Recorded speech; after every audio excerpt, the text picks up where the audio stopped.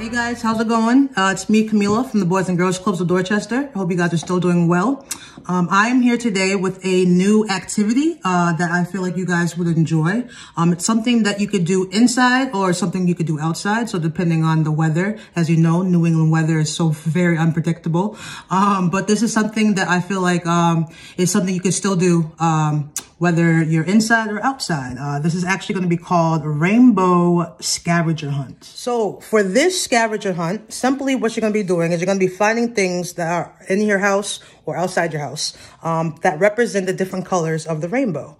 So this is a chance to learn the different colors. It's a chance for you to maybe practice in a different language. It's a chance for you to maybe get outside and get some fresh air.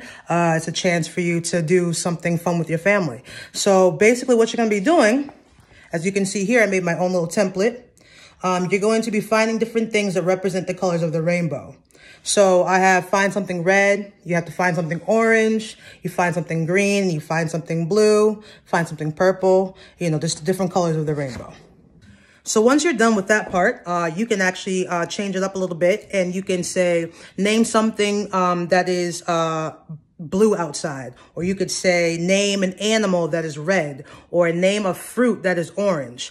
You can change it up. You can make it fun, make it into something that you have strong interest in.